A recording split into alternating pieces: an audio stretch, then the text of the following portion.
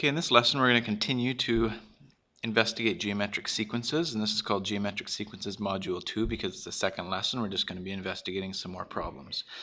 First of all, as review, geometric sequences are sequences found by multiplying the previous term by a constant r called the common ratio. So if you look at this sequence here, 2, 6, 18, 54, 162, etc., that's geometric because the common ratio in this particular case is 3. Or in other words, to get from one term to the next, you're always multiplying by 3. The general term, which is known as Tn of a geometric sequence, is defined by the formula. The general term is always the value of the first term times the ratio times the number of terms minus 1, or the nth term minus 1. The description of each particular term is here. Another thing that we're going to investigate, or another thing that's important to understand, is that the common ratio of a geometric sequence could be found by taking any term and dividing it by the term before it. In a lot of cases it may be obvious, but if it's not, you could do that. So for example, if you use this geometric sequence as an example, if we take any term and divide it by its previous term, you're going to get the common ratio. If you divide 18 by 6, you're going to get the common ratio. So any term divided by its previous term should get you the common ratio. We're going to do two problems here. This first problem says, and if you want to pause these at any point in time, you may. This first problem says that in 1990, Canada had a population of approximately 26.6 million people. So that's 1990, 26.6 million people. Okay. And I'm going to call that term 1. In 2013, Canada had a population of approximately 34.8 million people. So you could continue to go all the way, but what we know, and it would take a lot of terms, is that in 2013, that would be 34.8 million people. The question states, if the population growth is a geometric sequence, what is the average annual growth rate in Canada? There's two ways to do this. One is to use the formula. The other way is to use more of a pattern, and what we know from the patterns, and they both get us to the same place. If we use the formula, you have to be really careful about what term number the last term is, particularly in word problems.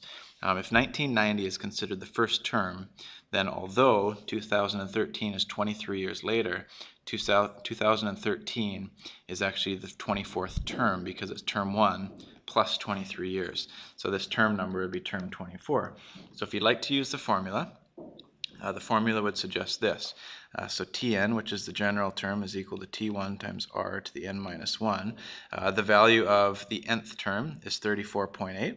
So this would be 34.8 is equivalent to the first term, which is 26.6, times the ratio times n minus 1, and n for the last term is 24 minus 1. So we get 34.8 is equal to 26.6 times 23 ratios. Or if you want to use the more of a pattern method, you get to the same place. You could ask yourself, how many ratios are there in order to get to the last term, because we're multiplying each of these by the common ratio, or in this case the growth rate, in order to come up with the final population. So in this particular case, to go from 1990 to 2013 is 23 ratios because it's 23 years later. So if you're not using the term numbers, you could do the same thing. We know that 26.6 times the ratio 23 times is equivalent to 34.8. Now if you investigate these two formulas, they're actually identical. So either way you do this, you come up with the same initial formula. And the rest of this is just solving for the ratio. So what I'll do is just divide by the coefficient, which is 26.6. So we have r to the power of 23 is equivalent to 34.8. divided by 26.6, so that's 1.30827. And in order to come up with the ratio, we need to, the opposite of the exponent 23 is the 23rd root.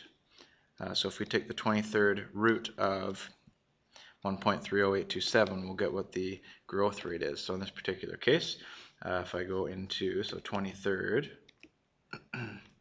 square root of that answer, we get 1.01175.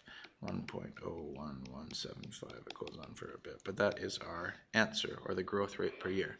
Let's look at one more problem. This next problem is talking about a swing, and what it says is a swing reaches a maximum height that is 85% of the previous swing. If the swing starts at a height of 4.5 meters, answer the following questions. First of all, determine term 1. Well, what this is saying is that term 1 in this list would be 4.5 meters. Term 2, etc. Would move forward from there, but term 1 is 4.5. The common ratio in this particular case is 0.85 because 85%, so the common ratio is 0.85. Term 1 would be equivalent to 4.5. And finally, determine what Tn is. Tn is the general term. The general term would be 4.5 times the ratio, which is 0.85 to the power of n minus 1. That's applying T1 and R to the general formula. Now, the next question is an extension question and says, what's the maximum height of the swing after 6 swings? So, whether you'd like to use a picture or use the formula or use some other model, it's important that you realize if the term number is directly related to after the certain number of swings.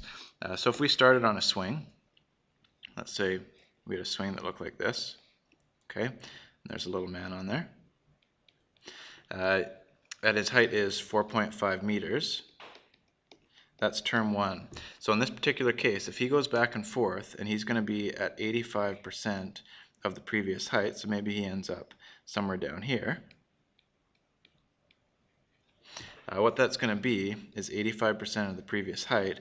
That's T2, but that's actually after one swing. So again, just to be clear with you, 4.5, even though it's term 1, is not the first swing. Term 2 is after one swing. So if you use this method, if you're going to use the formula, it's important that you realize the pattern here is that term 7 is actually going to be after 6 swings. Okay, so if you would like to use the general formula, just realize that you're trying to find term 7, so that would be after 6 swings. Another method to do this is just to realize that what's happening is it's going to be 6 ratios in order to get to the 7th swing. So either way you do this, but we're trying to find actually the height after 6 swings, which is term 7. So if we use the general formula, that would be that term 7 is equivalent to 4.5 times 0.85 to the 7 minus 1. So that would be after 6 swings would be 4.5 times 0.85 to the 6th. So either way you do this, you end up with the exponent of the 6th. That would be after 6 swings. So finally, if we just figure this out, exponents first, so 0.85 to the power of 6, and then times that by 4.5. And the question, just read carefully, says answer to the nearest tenth of a centimeter. I'd have to times that by 100 to get it into centimeters, so that would be 169, so 1.69717. That's in meters. So what that means is that's going to be 169.7 centimeters after 6 swings. The next question says this: after how many swings will the swing reach a maximum height less than 1 meter? Probably the easiest way to do this, there's actually no way to algebraically necessarily do this, so you're going to have to just do guess and check. We want to know, when I do 4.5 times 0.85 to the power of what is going to be less than 1. Okay, so we're trying to find out this. So I'm just going to do some guess and checking here. Let me, for example, do, I don't know, let's see if it's after the 12th swing. So after 12 swings would be the 13th term, but 13 minus 1 in the general formula is 12. So after 12 swings, I'd use the exponent 12. So there we go, and times it by 4.5. Is that less than 1 meter? It is, but it might be too many swings. There might be a swing earlier than that that's under 1 meter. So if I do 0.85, maybe to the power of 10, let's try that, and times it by 4.5, that would be after 10 swings. That looks to be, that's still under 1 meter. Let's see if 9 swings works. So 0.85 to the power of 9, and then times 4.5. That's higher than 1 meter. So we know that you have to wait until after 10 swings. So we know that this has to be 10, which would be after 10 swings. And that's done by the guess and check method.